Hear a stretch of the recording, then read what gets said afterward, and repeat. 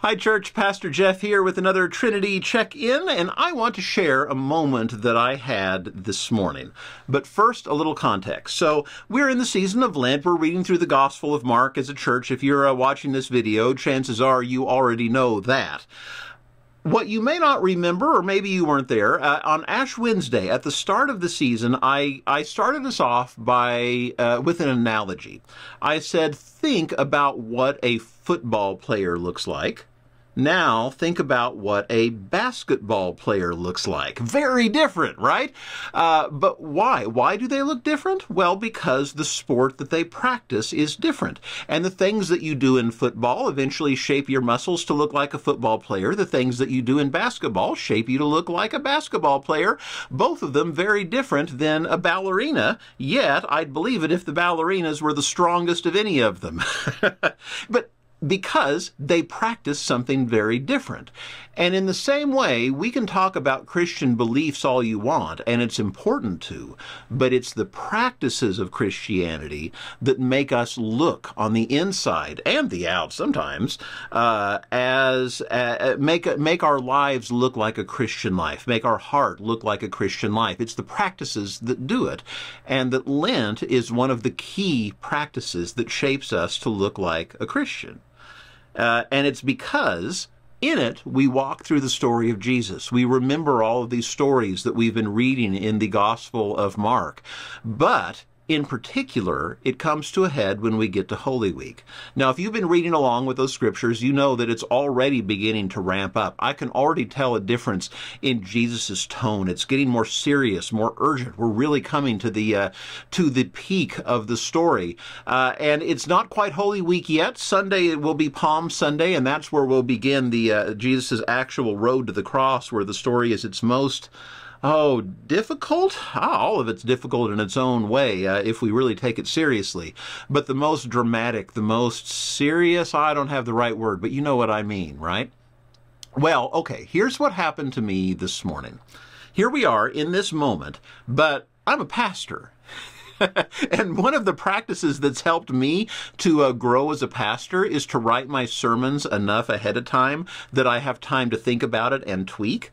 And usually I write the Wednesday, the week before the Sunday, which means that this morning my job was to sit down and write the sermon for Easter.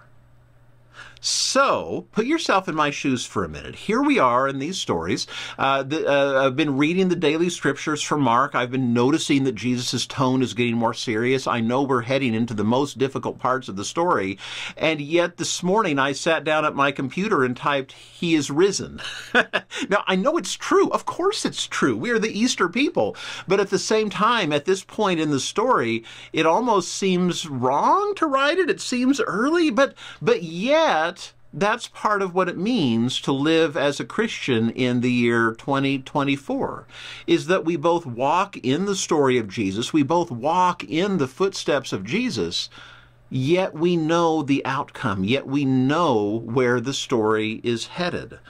And it may feel odd at times to hold both of those truths at once, but yet that's part of what it means to be a Christian. To both walk in the footsteps of Jesus, even when it's difficult, but also have the hope of the resurrection that is to come. And so, well, we're not quite to the peak of Holy Week yet. As I said, the readings are going to get more difficult after Sunday, more difficult in their content as Jesus is arrested and is on trial and is tortured and heads towards the cross. But yet we read it knowing where it's headed. Yet we read it knowing that Easter's on the other side. And somehow, living in that space in the middle, living in that in-between time, as it's sometimes called, is what it means to be a Christian in 2024. And there's something very good about holding both of those things together. So I don't know what you're going through right now. Hopefully the readings are good for you. Hopefully they're feeding you. Hopefully you're growing as you read them. I don't know what each one of you is going through in your life right now, but I do know that some of it in our church are going through very difficult days right now, and I'm sure there are more that I don't know about.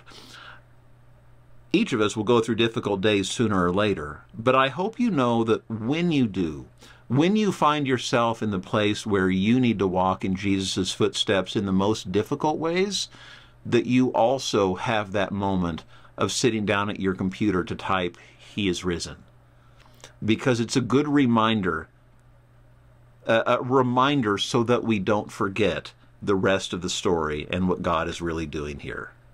All right, I'm not going to say He is risen again, because we have to walk the journey before we say it all together. But I hope you all know it in your hearts, because it never, ever, ever stops being true no matter what. All right, I hope you are, no matter what, finding at least some good in the day, church, and I hope that you're continuing to walk the journey well. I look forward to seeing you this Sunday. It is Palm Sunday, so we will have the kids at 9 o'clock. We'll have all of the palm leaves. I think the choir is going to process, if I remember correctly. If I don't remember correctly, sorry about that, choir. And it will sing Hosanna together. We'll remember Jesus' triumphant entry into Jerusalem, and by the end of the service we will enter into that most holy of weeks in the Christian year as we prepare ourselves to say the phrase that I'm not going to say anymore until the time comes. Be well, church. I will see you soon.